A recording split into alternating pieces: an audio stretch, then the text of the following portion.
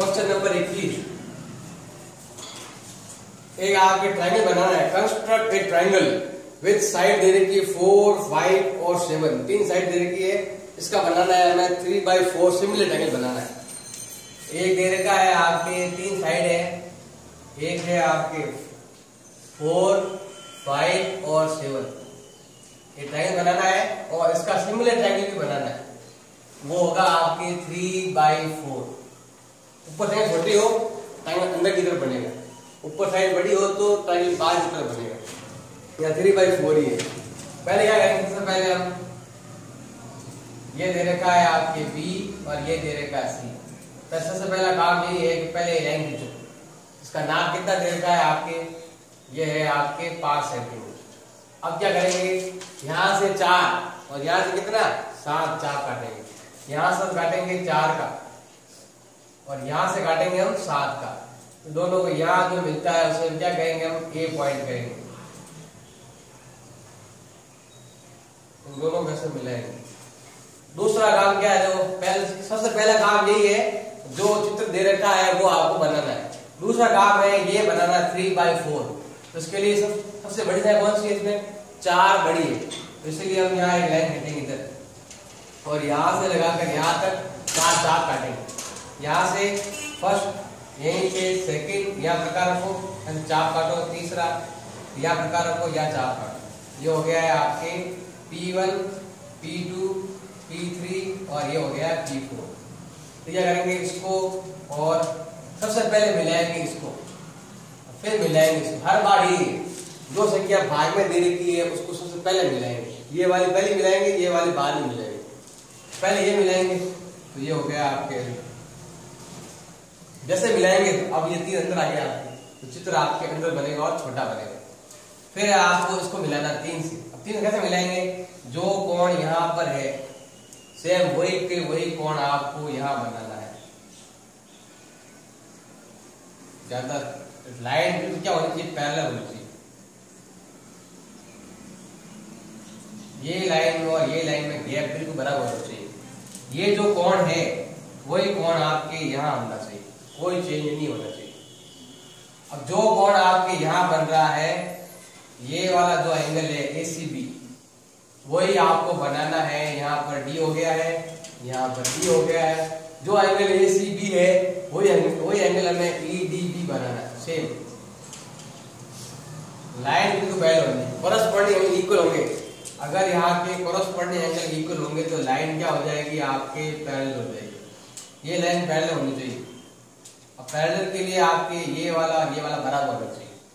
फिर यहाँ साफ करो, एंगल सही होना चाहिए बिल्कुल। फिर यहाँ चाप काटो, फर्स्ट सेकंड, यहाँ प्रकार रखो, या चाप काटो, यहाँ प्रकार रखो, या चाप काटो। यहाँ तो बनाओ पॉइंट और यहाँ काटो चाप।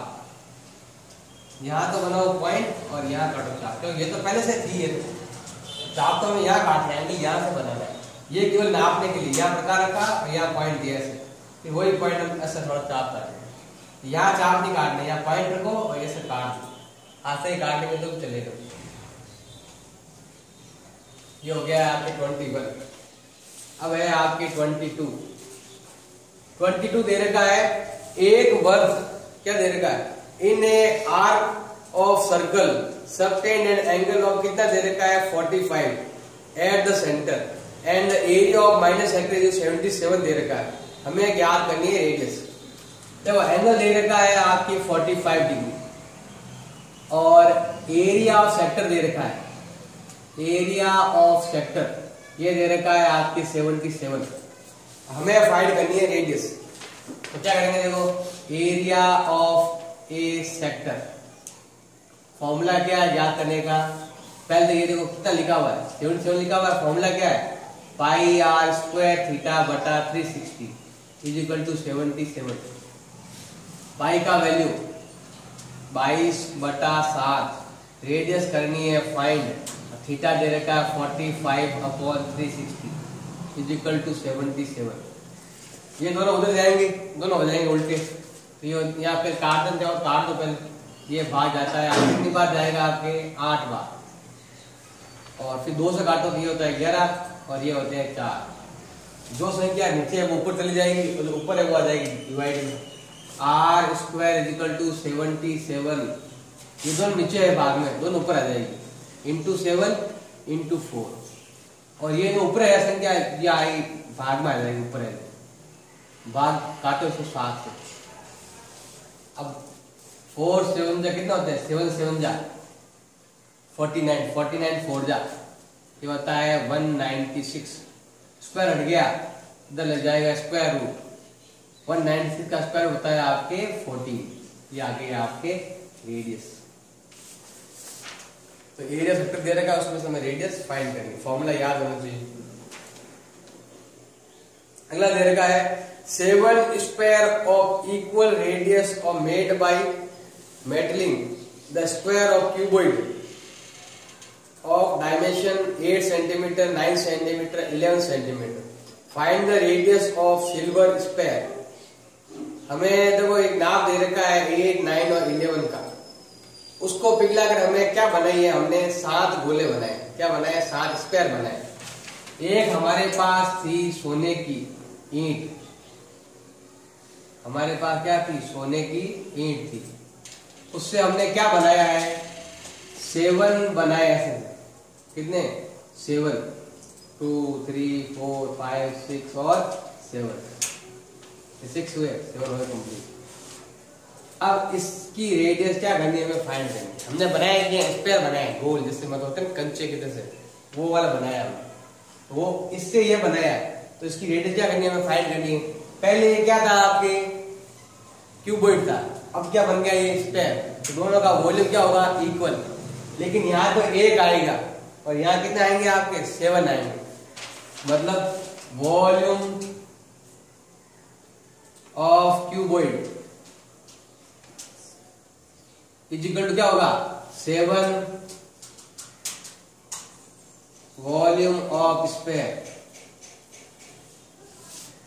यहां पर तो 1 क्यूबॉइड आएगा, उधर कितना आएंगे आपके, 7 वॉल्यूम ऑफ स्क्वायर आएंगे। तो फॉर्मूला क्या है, length into breadth into height. उसका फॉर्मूला क्या है ज्ञात करने का, 4/3 पाई आर क्यूब, ये फॉर्मूला है आपके वॉल्यूम ऑफ स्क्वायर का। तो पाई का वैल्यू कुछ दे नहीं रखा है, बाई बड़ा 7 ही ले रहा है। अब दे रखा है आपके एल इंटू बी इंटू कितना दे रखा है, ये दे रखा है आपके 8 9 11, 8 इंटू 9 इंटू 11, 7 इंटू 4/3 इंटू 22 का वैल्यू 22/7, पाई का वैल्यू हो गया। आर कितना दे रखा है, यही करना है हमें, फाइंड करना है। 7 2 7 कैंसिल। अब जो आपके ऊपर है डिवाइड में, जो आपके ऊपर संख्या है वो डिवाइड में आ जाएगी, जो डिवाइड में वो आ जाएगी मल्टीप्लाई में। अगर आपको ज्ञात करना है आर क्यूब को, 8 इंटू 9 इंटू 11 अपॉन, ये 3 डिवाइड में है, ये ऊपर आ जाएंगे, और जो आपके ऊपर मल्टीप्लाई में है वो आ जाएंगे आपके डिवाइड में। ये गया कितनी बार आपके, 2 बार। ये थे 4 दूनी 8, ये भी 8 और ये भी 8 कैंसिल, तो कितना हो गया आपके 27। तो देखो are cube is equal to 27 का वैल्यू कितना होता है, 3 क्यूब, 3 इंटू 3 इंटू 3, ऐसे कर लो आप। 27 है, 3 से डिवाइड करो 9, फिर 3 से डिवाइड करो 3, फिर 3 डिवाइड करो 1, तो हो गया 3 का क्यूब। क्यूब क्यूब कैंसिल, तो बताओ रेडियस कितना आया आपके, 3 आ गया, रेडियस हो गया है आपके 3। अब अगला है आपके क्वेश्चन नंबर 24, पहले उत्तर